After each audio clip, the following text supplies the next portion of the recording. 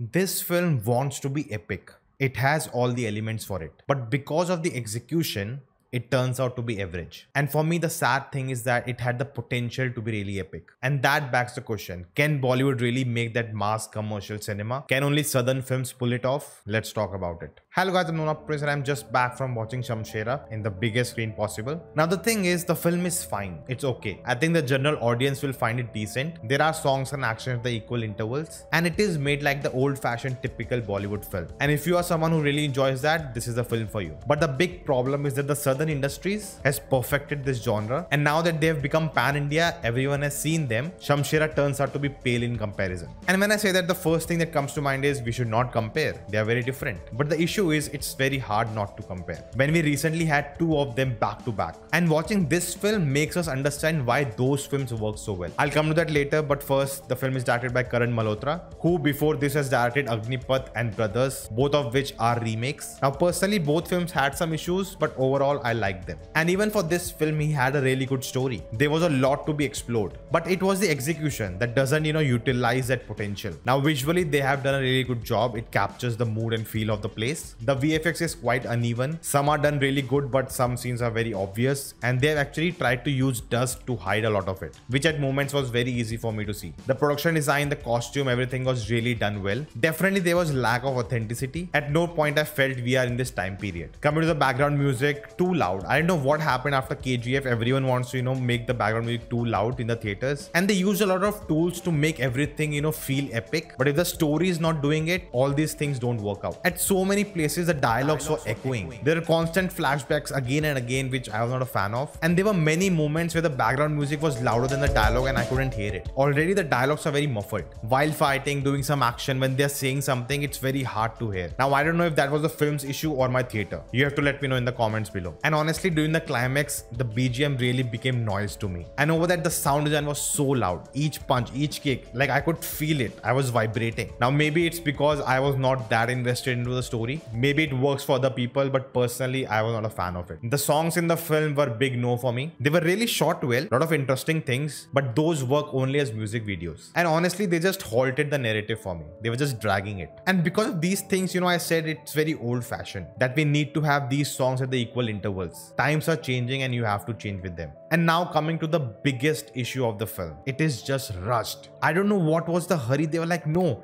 we cannot waste any time, just finish this film. And the whole film is affected by it. Scene after scene, it's just exposition. The script is plagued by convenient writing. And that happens because you're rushing everything. It feels like we are just going through the motion. The characters are flat, there's no depth to them. Even Ranbir's character, I don't know why he's like this, why he wants to do this. He's just doing it. And that really impacts his performance because it just feels like Ranbir is trying to do action. That's it. That's his characteristics. Only character that stands out is Sanjay Dutt's, who starts very goofy but later really becomes menacing. And there's this whole world building. There's a lot going on, but not enough time is given to it and it all falls flat. And it's really hard not to compare because many things in the film looks inspired from Bahubali and KGF. And there's nothing wrong in that. Maybe it's unintentional. You are telling a story, which is very similar to those films, and the comparisons are inevitable. And it all comes to storytelling. And you see how those films do it so well. Every moment in those films feels earned. There's an impact. Those scenes get imprinted in our mind. I saw Shamshera 2 hours ago and there's no visual in my mind which stuck with me. And those trailer shots which you see in the trailer and we expect, when we see those scenes in the film,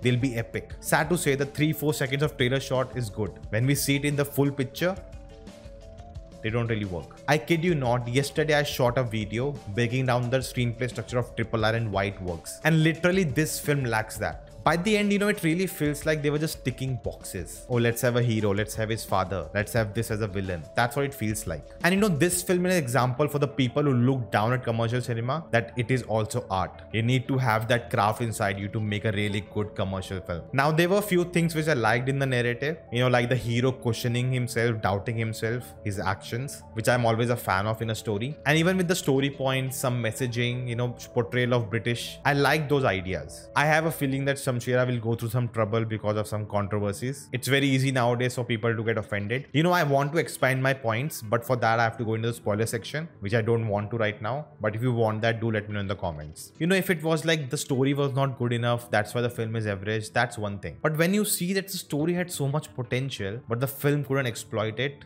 that really makes me sad. You can check out my video of why RRR works. If you like this, like, share, subscribe, leave your comments below, and I'll see you next time.